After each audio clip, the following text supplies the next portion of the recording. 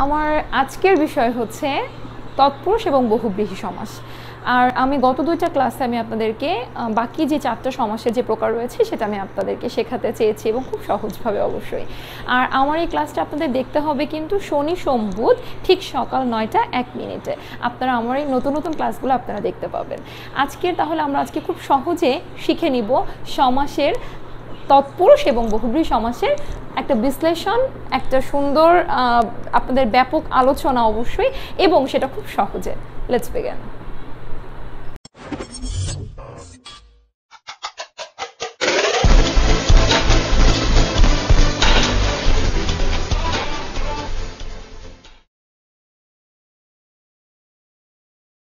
আসসালামু আলাইকুম everyone, welcome to my channel খুদে পাঠশালা। আজকের যে টপিকটা আমি বলেছি সেটা হচ্ছে তৎপুরুষ এবং বহুব্রীহি সমাস। এবং প্রথমে যে জিনিসটা বলে নেই যে আমার এই সমাসের ক্লাসটা আমরা যদি এককালীন একটা বিষয় যে আমরা 20 মিনিট বা 25 মিনিট বা একটা ক্লাসে আমরা শিখে নিব, এটা আসলে পসিবল না। যদি এটা আমরা শিখতে চাই তাহলে আসলে এটা আমাদের একটু বেশি হেসেল তৈরি করে মাইন্ডে, এবং এটা এত বেশি হেসেল হয়ে যায় যে আমরা আসলে মানে মূল বিষয়টা থেকে সরে যাই এবং ভুলে যাই যে আসলে মূল কি শিখেছিলাম আর কি বললো, আসলে একটা ভিন্ন ধরনের একটা ঝামেলা তৈরি হয়ে যায় মাথার মধ্যে। তো সেই জিনিসটা আমি আসলে চাই না। আর আমি আপনাদেরকে সমাজটা শেখাতে চাই, সমাজ শুধু না, আমি ইংলিশ গ্রামার বলেন, বাংলা ব্যাকরণ বলেন, যেটা আমার মূল মানে নীতি আমি নির্ধারণ করেছি, বা যেটাই বলেন না কেন যে আমার যে রুলস, আমার একটা ওন রুলস রয়েছে, সেটা হচ্ছে একটু সহজ করে শেখাবো। আর সহজ করে শেখালে একটা ব্যাপার ঘটে, সেটা হচ্ছে যারা খুব সহজেই শেখে তারা কখনো ভুলে না যে বিষয়টা রয়েছে। তো তৎপুরুষ সমাসের অনেকগুলো প্রকার রয়েছে এবং পার্ট বাই পার্ট এটা শিখবো। এবং অবশ্যই এই ভিডিওর শেষে আপনাদের জন্য রয়েছে একটা বোনাস, এবং এটাকে আসলে বোনাস বলবো না, স্পেশাল ট্রিক্স, যেটাতে আমরা খুব সহজেই ফাইন্ড আউট করবো, সর্ট আউট করবো, বা আমরা চিহ্নিত করব সমাজটাকে 1 মিনিটে বা চোখের পলকে আমরা এটাকে ফাইন্ড আউট করতে পারবো। তাহলে এটা দেখতে হলে অবশ্যই ভিডিওটা শেষ পর্যন্ত দেখতে হবে, কারণ আপনাদের এই ভিডিওটা শেষেই রয়েছে এই স্পেশাল ট্রিক্সটা। তাহলে আমাদের তৎপুরুষ সমাসটা হচ্ছে অনেকগুলা প্রকার এখানে রয়েছে, যেমন হচ্ছে দ্বিতীয়া তৎপুরুষ, তৃতীয়া, চতুর্থী, পঞ্চমী, ষষ্ঠী, সপ্তমী, অলুক, নয় এবং উপপদ তৎপুরুষ। এবার যে বিষয়টা সেটা হচ্ছে প্রথমটা হচ্ছে দ্বিতীয়া তৎপুরুষ। তৎপুরুষের একটা ভীষণ ইম্পর্টেন্ট বিষয়, এটা হচ্ছে আপনার পূর্ব পদে বিভক্তি লোপ পায়, এবং পূর্ব পদের বিভক্তি লোপ পাবে এবং পরপদের অর্থের প্রাধান্য আমরা লক্ষ্য করব। এবার হঠাৎ করে যা অনেকের মনে হচ্ছে মানে পূর্বপদ পরপদ এটা তো কিছু মাথায় ঢুকছে না, এটা যারা তাদের এই ক্ষেত্রে এই বিষয়টা হবে যারা হচ্ছে আমার ভিডিওটা আজকে প্রথম দেখছেন। কারণ এই পূর্বপদ এবং পরপদ এবং সমাস নিয়ে বিশ্লেষণটা যে একটা ব্যাপক যে আলোচনাটা, এটা আমি সমাসের প্রথম পর্ব যে এই সমাস ক্লাসের যে প্রথম পর্বটা করেছি সেটাতে আমি ডিটেইলে আমি আলোচনা করেছি। তাহলে আজকে আর আমি সে আলোচনায় গেলাম না।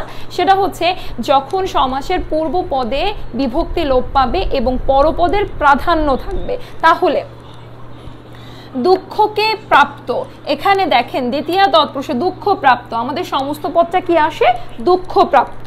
এখন এই দুঃখকে, এই কেটা হচ্ছে দ্বিতীয়া বিভক্তি, কে রে এরে, এই কে রে শব্দটা দ্বিতীয়া বিভক্তির মধ্যে আমরা দেখি। তাহলে কে শব্দটা যখন লোপ পেয়েছে, কে শব্দটা যখন পূর্বপদের লোপ পেয়েছে বিভক্তিটা, দুঃখকে এটা হচ্ছে পূর্বপদ, এটাতে যখন বিভক্তি লোপ পেল এবং পরপদের প্রাধান্য দুঃখকে প্রাপ্ত, তাহলে এটা কি হয়? দুঃখ প্রাপ্ত। তাহলে পূর্বপদের বিভক্তি লোপ পেয়ে দ্বিতীয় পরপদের যে প্রাধান্য সেটাই হচ্ছে তৎপুরুষ, এবং তৎপুরুষের দ্বিতীয়া যে প্রকারটা রয়েছে সেটা হচ্ছে দ্বিতীয়া তৎপুরুষটাকে আমরা দ্বিতীয়া বিভক্তিকে লোপ করে দিলাম।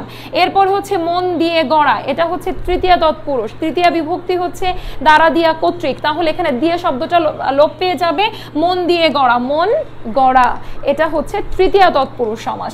এরপর আসি আমরা চতুর্থী তৎপুরুষ, এবং সেই একই বিষয় বিভক্তি লোপ পাবে পূর্বপদে এবং বিভক্তি লোপ করে করে মূল যে বিষয়টা রয়েছে সেটা আমরা সমস্ত পদে পেয়ে যাব। যেমন গুরুকে ভক্তি, গুরু ভক্তি, ওই কে দ্বিতীয়া এবং চতুর্থী বিভক্তি একই রকম। আর যারা বিভক্তি নিয়ে ঝামেলায় আছেন তাদের জন্য বলছি, বিভক্তি নিয়ে ক্লিয়ারলি আমি বুঝিয়েছি আমার কারক বিভক্তি, যে আমার যে ক্লাসটা রয়েছে ইউটিউবে, ওই ক্লাসটাতে আমি কিন্তু ডিটেলে বিভক্তি নিয়ে কথা বলেছি। ওই ভিডিওটা দেখলে আপনাদের বিভক্তি নিয়ে একেবারে ঝামেলা মানে একদম মিটে যাবে, ওটা নিয়ে আর কখনো ঝামেলা হবে না, বিভক্তি নিয়ে আপনাদের কখনো হেসেলে পড়তে হবে না বিভক্তি চেনার ক্ষেত্রে। এরপরে আসি, পঞ্চমী বিভক্তি লোপ পেয়েছে যথারীতি খাঁচা থেকে ছাড়া, এখানে হতে থেকেছে পঞ্চমী বিভক্তি, তাহলে এখানে থেকেটা লোপ পেয়ে খাঁচা ছাড়া। এরপর হচ্ছে ষষ্ঠী বিভক্তির কথায় আসি, রাজার পুত্র, রাজপুত্র, তাহলে ওখানে র এর ষষ্ঠী বিভক্তিটা লোপ পেয়েছে যথারীতি পূর্ব পদে, এবং পরপদের প্রাধান্যটা আমরা পাচ্ছি পুত্র শব্দটা, তাহলে রাজপুত্র, এখানেও আপনার ষষ্ঠী বিভক্তি।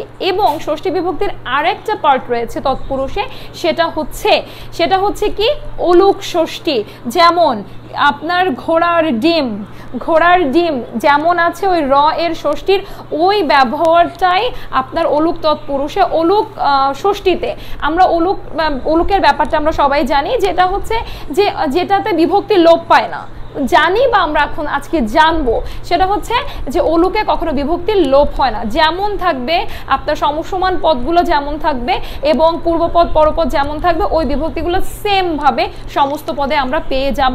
ব্যাস বাক্যে যেমন থাকে বিভক্তি ব্যবহার, ঠিক সমস্ত পদে আমরা যখন সংক্ষিপ্ত একটা পদ পাবো সেটাকেই তো সমস্ত পদ বলে, তাহলে ওই পদটাতে আমরা একই রকম ভাবেই পেয়ে যাব। তাহলে ঘোড়ার ডিম অলুক তৎপুরুষ, অলুক ষষ্ঠী তৎপুরুষ।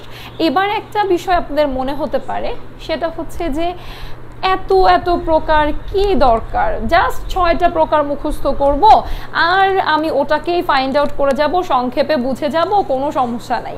আসলে এতটা সহজও তো নয় বিষয়গুলা, এবং যদি আমরা একটু ডিটেলে যাই, একটু ডিপলি ভাবি, তাহলে আমরা এক ব্যাপারটা কিন্তু ধরতে পারি। যেমন আমরা যখন ছোটবেলা থেকেই আমাদের বাংলা সেকেন্ড পেপার নিয়ে আমরা খুব ঝামেলায় থাকি, এবং আমাদের এমসিকিউটা বেশিরভাগই আমি তো শিওর কনফিডেন্টলি অ্যান্সার দিয়ে এসেছি। ও মাই গড, ভুল হয়ে গেল কিভাবে? ভুল তো তখনই হবে যখন হচ্ছে আপনার ডিটেলে জানাই হয়নি ব্যাপারটা, আপনি খুব সংক্ষেপে শিখতে চেয়েছেন, আপনি নামগুলো মুখস্থ করেছেন, অথচ আপনাকে যখন আসছে একটা সেন্টেন্স যেটা হচ্ছে ব্যতিহার বহুব্রীহি, বা আপনার এরকম আসছে যে আপনাকে অলুক তৎপুরুষ আপনাকে বা অলুক ষষ্ঠী আপনাকে ফাইন্ড আউট করতে হচ্ছে, আপনি কিন্তু বুঝতে পারছেন না অলুক ষষ্ঠী তো মানে এটা যে একটা প্রকার আছে, বা এটা যে একটা গ্রামারের একটা ব্যাকরণের একটা পার্ট রয়েছে, এটা তো আমি খেয়ালই করি নাই। আর একটা বিষয় আমি বলি যে বইয়ে সবই থাকে এবং বইকে আমরা ইগনোর করতে পারি না, কিন্তু তারপরে বইয়ের ভাষাগুলোয় যখন আমরা টিচারের মুখ থেকে শুনি তখন সেটা আমাদের জন্য সহজ হয়ে যায়। বই ছাড়া তো আমরা কখনোই লেকচার দিতে পারবো না, বইটাকে আমাদের কিন্তু মেনটেন করেই আমাদের এখানে দাঁড়িয়ে লেকচারটা দিতে হয়, বা আমরা স্টুডেন্টদের সামনে আমাদেরকে লেকচার দিতে হয়। কিন্তু বোঝানোর ব্যাপারটা হচ্ছে যার যার কাছে ভিন্ন রকম, আপনি কিভাবে বুঝতে পারছেন। আর বইয়ের যে কথাটা আসি, আমরা আমাদের পুরো ছাত্র জীবনে কজনই বা ঠিকঠাক বইটা খুলে দেখি বলেন তো? আমরা তো শুধু টিচারের লেকচারটা শুনে, অধিকাংশ স্টুডেন্টরা যে বিষয়টা ঘটে যে লেকচারটা শুনে ওটাতেই আমরা একেবারে স্টিক হয়ে থাকি, যে না ওটাই ও পর্যন্তই ঠিক আছে বাবা, বই খুলে দরকার নাই, আমাদের মোটামুটি হয়ে গিয়েছে আর কি বিষয়টা। তো এরকম এজন্য আমাদের এই ডিটেলে শিখতে হবে। তো যে বিষয়টা সেটা হচ্ছে, এরপর আমরা ছিলাম অলুক ষষ্ঠী পর্যন্ত, সপ্তমী গাছে পাকা এ অন্তস্তীয়তে সপ্তমী বিভক্তি, তাহলে এখানে প্রথম পূর্বপদে লোপ পেয়েছে, এটা হয়ে গেল সপ্তমী তৎপুরুষ। এরপর আসি যেটা হচ্ছে ভীষণ ইম্পর্টেন্ট তৎপুরুষের প্রকার, সেটা হচ্ছে ন শব্দ বা ন অন্তস্তীয় শব্দটা যেটা থাকে সেটা হচ্ছে ন আচার নয় তৎপুরুষ, এটা নাই নয় এই ধরনের শব্দগুলো যখন আমরা দেখতে পাই তখনই সেটা আমরা নয় তৎপুরুষ হতে পারে, নয় বহুব্রীহি হতে পারে, এটা সিস্টেম অনুযায়ী, এবং চেনা ট্রিক্স তো রয়েছেই, স্পেশাল ট্রিক্স। এরপরে হচ্ছে পঙ্কে জন্মে যা, এখানে পঙ্কে জন্মে যে উপপদ তৎপুরুষের যে বিষয়টা রয়েছে সেটা হচ্ছে আপনার যে পদের পরবর্তী ক্রিয়ামূলের সঙ্গে কৃত প্রত্যয় যুক্ত হয়। কৃত প্রত্যয় বলতে কি বোঝায়? কাজ বোঝাবে। কৃত প্রত্যয় হচ্ছে কাজ বোঝাবে। এখন পঙ্কে জন্মে যা, জন্মানো শব্দটা কিন্তু হচ্ছে আপনার একটা কাজ জন্মানো, এটা একটা ভার্ব বা একটা ক্রিয়া যেটাই আমরা বলি। তো ওই বাক্যটা এখানে পঙ্কে জন্মে যায়, এটা হচ্ছে পঙ্কজ উপপদ তৎপুরুষ। এরপরে আছে ঘিয়ে ভাজা, এখানে বিভক্তি লোপ পাবে না, অলুক তৎপুরুষ। এটা ষষ্ঠী নয়, এটা সিম্পলি অলুক তৎপুরুষ। যে যে তৎপুরুষগুলাতে বিভক্তি লোপ পাবে না সেই তৎপুরুষগুলাই হচ্ছে অলুক তৎপুরুষ। এবার আসি আমার তৎপুরুষ সমাসের একটা বিষয়ে, সেটা হচ্ছে স্পেশাল ট্রিক্স। সেটা কি? তৎপুরুষ সমাস যদি আমরা সংক্ষেপে এটাকে ঠিক করে বুঝতে চাই বা একটু সহজে বা একটু এত ঝামেলায় না গিয়ে এক কথায় যদি আমরা চিনতে চাই, সেটা হচ্ছে বিভক্তির ব্যবহার। আপনারা যখন তৎপুরুষ সমাসে বিভক্তির ব্যবহারটা দেখতে পাবেন তখনই নির্দ্বিধায় নিঃসন্দেহে এটা বুঝে যাবেন এটা তৎপুরুষ সমাস। এবার আসি বিভক্তির কথায়। কিভাবে কোন বিভক্তি আমরা বুঝবো, সেটা তো আমাদের অবশ্যই বিভক্তিটা জানতে হবে, এটা না জানলে তো চেনা যাবে না। তো বিভক্তিটা তো আমি অবশ্যই এর মধ্যে আমি ক্লাস নিতে নিতেই আমি আপনাদেরকে কিন্তু বলেছি অনেকগুলাই, এবং বিভক্তিটা আমার কারক বিভক্তির ওখানে ডিটেলে আমি ওখানে বলেছি। তো বিভক্তিটা জানতে হলে ওই ভিডিওটাও দেখতে হবে। এরপর আমরা চলে যাই বহুব্রীহি সমাসে। বহুব্রীহি সমাসে হচ্ছে আপনার অনেকগুলো প্রকার, যেমন সমাধিকরণ, ব্যাধিকরণ, ব্যতিহার, নয়, মধ্যপদলোপী, অলুক, সংখ্যাবাচক, প্রত্যয়ান্ত। এবার এই প্রকারগুলো শুনে যে জিনিসটা মনে হচ্ছে সেটা হচ্ছে যে ও মাই গড, এত কিছু বোঝার মানে কিভাবে সম্ভব, সেই তো একই বিষয় হয়ে গেল। হ্যাঁ, অবশ্যই কিছুটা তো কঠিন সমাস, যেহেতু আমরা সমাস নিয়ে সারাটা জীবন যে বিষয়টা নিয়ে প্যানিকড থাকতে হয়, সেই বিষয়টাগুলো নিশ্চয়ই এত সহজ হয় না, একটু কঠিন তো অবশ্যই। তাহলে এটা কঠিন আর আমার কাজটা হচ্ছে একটু সহজ করে দেওয়া, সেটাই। তাহলে আমাদের প্রথম প্রকার রয়েছে সমাধিকরণ বহুব্রীহি। সেটার বিষয়টা কি? পূর্বপদে বিশেষণ এবং পরপদে বিশেষ্য হলে সেটা সমাধিকরণ। বিশেষ্য বিশেষণের ব্যবহার তো আমরা জানি, একটা হচ্ছে অ্যাডজেক্টিভ, একটা হচ্ছে আপনার বিশেষ্য নাউন। তাহলে বিশেষ্য পূর্বপদে থাকবে হচ্ছে আপনার বিশেষণ এবং পরপদে হচ্ছে বিশেষ্যর ব্যবহার। যেমন খোশ মেজাজ যার, প্রথম পদে হচ্ছে বিশেষণ পূর্বপদে এবং পরপদে হচ্ছে আপনার বিশেষ্যর ব্যবহার। খোশ মেজাজ যার, এখন খোশ একটা আনন্দে আছে, খোশ মেজাজ মানে খুব খুশিতে আছে, মেজাজটা খুব ভালো রয়েছে, খোশ মেজাজ। খোশ মেজাজ যার, তাহলে এখানে যে বিষয়টা যে আপনার পূর্বপদে হচ্ছে বিশেষণ এবং পরপদে বিশেষণ ব্যবহারটা আমরা লক্ষ্য করেছি। খোশ মেজাজ যার, এই যে খোশটা হচ্ছে আপনার বিশেষণ, একটা অবস্থা বোঝাচ্ছে, একটা অ্যাডজেক্টিভকে আমরা বুঝতে পারছি। এবং তাহলে ওই খোশ মেজাজ। এবার দ্বিতীয় বিভক্তি ব্যাধিকরণ, এখানে হচ্ছে একটা বিষয় যে বহুব্রীহি সমাসের পূর্বপদ এবং পরপদে কোনোটাতেই বিশেষণ থাকবে না। ব্যাধিকরণ বহুব্রীহিটা পূর্বপদ এবং পরপদে কোনোটাতেই বিশেষণের ব্যবহার থাকবে না, কোনো অবস্থা প্রকাশ পাবে না, দোষ গুণের কোনো অবস্থা প্রকাশ পাবে না, কোনো সংখ্যা বোঝাবে না। তাহলে যেমন ব্যথা সর্বস্ব যান, এখানে কিন্তু হচ্ছে আপনার কোনো বিশেষণ উল্লেখ করা নেই, ঠিক আছে? তাহলে এটা হচ্ছে আপনার ব্যাধিকরণ বহুব্রীহি। এবার আসি হচ্ছে আমরা ব্যতিহার বহুব্রীহি।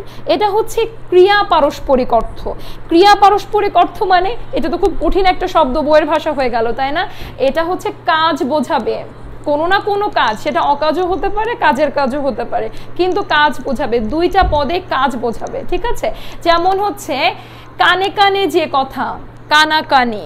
খেয়াল করেন এখানে দুইটা ক্রিয়ার যে পারস্পরিক সম্পর্ক, কানে কানে কথা বলছে, কেউ শুনছে কেউ বলছে, দুই কানে একসাথে তো কথা হতে পারে না, কানে কানে যে কথা মানে কানাকানি। এটা হচ্ছে আপনার ব্যতিহার বহুব্রীহি। কানে একজন বলছে একজন শুনছে, শোনাটাও কাজ, বলাটাও কাজ। তাহলে দুইটা ক্রিয়া একসঙ্গে যে সম্পর্কটা, দুইটা কাজের যে সম্পর্কটা আমরা দেখতে পাবো, সেটা হচ্ছে আপনার ব্যতিহার বহুব্রীহি। আর ওই যে একটা বিষয় আছে নয়, অন্তস্তীয়, নয়, এই ধরনের শব্দগুলো যখনই আমরা পূর্বপদের শুরুতেই দেখতে পাবো তখনই সেটা হয়ে যায় হচ্ছে নয়, সেটা তৎপুরুষ হতে পারে, নয় বহুব্রীহিও হতে পারে। এরপরে হচ্ছে মধ্যপদ লোপ পাবে যে মধ্যপদ লোপ পাবে, মধ্যপদ বিলুপ্ত হয়ে যাবে, মধ্যপদটা আমরা দেখতে পাবো না। গায়ে হলুদ দেয়া হয় যে অনুষ্ঠানে, এক কথায় সেটাকে বলা হয় গায়ে হলুদ। এরপর এটাই হচ্ছে আপনার নয় তৎপুরুষের পরে এটা হচ্ছে অলুক তৎপুরুষ, যেটা মধ্যপদ লোপ পাবে। এরপর আছে 10 গজ পরিমাণ যার, এখানে সংখ্যার ব্যবহারটা আমরা লক্ষ্য করব, তখন হচ্ছে সেটা হয়ে যাবে সংখ্যাবাচক। এরপরে হচ্ছে প্রত্যয় উল্লেখ থাকবে, বাক্যের শব্দের শেষে আ অন্তস্তীয় এই ধরনের প্রত্যয় আমরা দেখতে পাবো, প্রত্যয় দেখতে পাবো, যেমন একদিকে চোখ যার, এক চোখা, সমস্ত পদে আমরা প্রত্যয়ের ব্যবহার, এক চোখা, সরেয়া, সরেয়া শব্দটা অন্তস্তীয় বা এরকম শব্দগুলো যেটা আমরা যেমন সরেয়া এ ও, সরেয়া এ ও এই প্রত্যয়গুলোর ব্যবহার আমরা যখন দেখতে পাবো সেটা হয়ে যাবে প্রত্যয়ন্ত বহুব্রীহি। এবার আসি আমরা স্পেশাল ট্রিক্সে বহুব্রীহির, সেটা হচ্ছে কিছুই না, খুব সহজ বিষয়, সেটা হচ্ছে এই যার শব্দটা। এটাই হচ্ছে মূল ট্রিক্স এত কথার পরে, যেখানে কোনো ঝামেলা নেই।